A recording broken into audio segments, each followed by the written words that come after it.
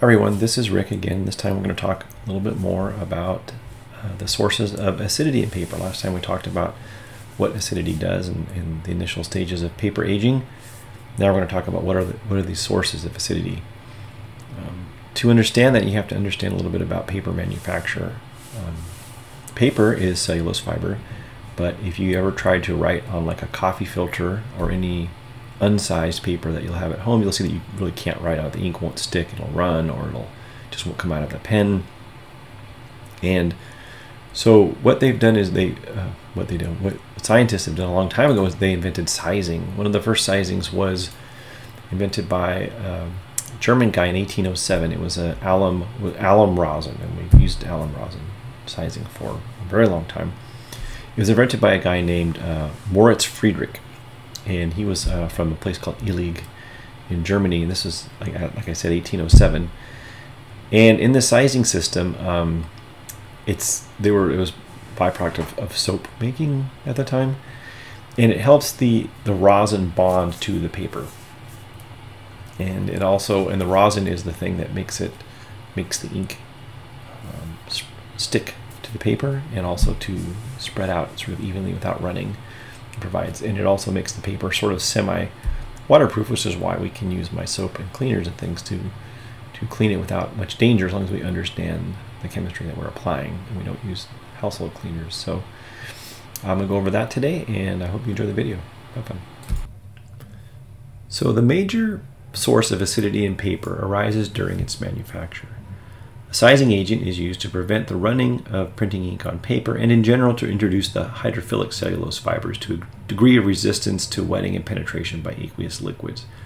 So it makes the paper slightly waterproof, and it allows the ink to stick to the paper better. And it also the paper will lay flatter with the sizing agent as well. The waterproofing agent that's most commonly used up from 1807 really up until about 1980s was aluminum precipitated rosin. The sizing process involves the introduction of what we call this hydrophobic rosin size, and that's this rosin size here. It's this rosin size that's called a rosin. The size it's called. It's sort of a byproduct of soap making, actually. By precipitation with papermaker's alum. Papermaker's alum is aluminum sulfate, which is this substance right here. As with the case with any aluminum salt, and think of like any perch burn or any aluminum medications you ever have to take, they'll a lot of times have aluminum in them because aluminum just takes in a lot of water. It can undergoes this absorption of water to form what we call hexaaqualuminum 3 ions. So we're just talking about the aluminum part of the aluminum sulfate. Up above gets even more water and makes this compound, and this is the important part. It makes acid. If you want this to look more like a chemical reaction, instead of just me typing it, it looks like this. It looks like, not that you particularly want it, but it looks like aluminum. This is hexaluminum complex plus even still more water, if you can believe it. It's in equilibrium to form this complex here, and it looks like this. And this is the important part, because this is acid. This means acid. That's what we're concerned about. Now I say the Ka. Now what is the Ka? The Ka is, if we were to call this, just to make the math easier for you, A, B, C, and D, the ratio of C times D over A times B is only 1.2 times 10 to the minus 5, which means that only about 1 in 100,000 of these will actually form an acid. So only about 1 in 100. This reaction here only happens about 1 in 100,000 times to the right.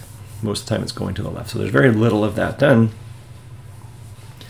But we say that precipitation of rosin size by aluminum sulfate is more effective in a pH range of 4.2 to 4.8. So even though it's not contributing that much acid, people in the manufacture of paper often did it in a lower pH to make this stuff. So there's just naturally acid all around it too. And this acid environment is required for this part of paper making. They just need it. And it's a primary source of acidity in paper for causing the hydrolysis of the 1,4-beta glycosidic bond in cellulose that we talked about last time. And I also say that water is readily absorbed by paper, about 4 to 10% by weight. So there's plenty of water to go around to help these reactions happen. If you keep your paper drier, this will happen slower. So therefore, a combination of acid impurities and absorbed moisture can produce acid degradation in cellulose fibers and comic books. The other factors, what are some of the other factors? The other factors include air pollutants, and which are some of the major sources are sulfur dioxide, and that's usually from industrial processes, and that makes sulfuric acid. Now, the SO2, if you live in a regular like a city where there's a lot of industrial processes, you can easily exceed that. But if you don't live in a big city, you're probably not going to be in the 2 to 9 ppm range. Nitrogen dioxide, however, is from automobile combustion, and we get this combination of nitrogen from the air in your vehicle combined with oxygen and makes NO, and then the two NOs, nitrogen monoxides, combine with more oxygen to make NO2, and that travels around in the air. Once it gets on the paper, the 3 NO2s mixed with some of the water that we talked about as being dangerous before, that makes nitric acid and more nitrogen monoxide, which is another source of the, particularly if you see a lot of yellowing, that's probably a source of what you're seeing. The formation of nitric acid would, of course, degrade the cellulose chain, and instead nitrogen dioxide reacts with cellulose mainly by oxidizing the hydroxyl group of the C6 atom. I'm not going to draw the anhydroglucose unit for you again like I did last time, but it's just the 6th atom from the right, the way I drew it last time, to form something called uronic acid. And that's obviously a problem that we have. And the uronic acid grouping, as you see here, so it reads the cellulose plus this end chain here plus that NO2 makes this here, and this looks like that. This looks like this is acidic. If you see this group, this hydrogen pops off. This is kind of like vinegar, and this other stuff we don't really care about, but that's one of the ways it makes the paper more acidic in the presence of the NO2, even if it's not nitric acid. So the stuff's bad news. If it's nitric acid, it's obviously bad news, but even as NO, you get this degradation. It oxidizes the end of your chains and makes them even more acidic. So there's all kinds of things trying to make paper very acidic, and we don't like that. So those are some of the sources that we have to be careful about. So while oxidation with nitrogen oxide does not usually directly disturb the fiber structure of the cellulose, the conversion of these, what we call alcoholic groups, to carboxylic acid groups that I showed you, will certainly increase the acidity of paper.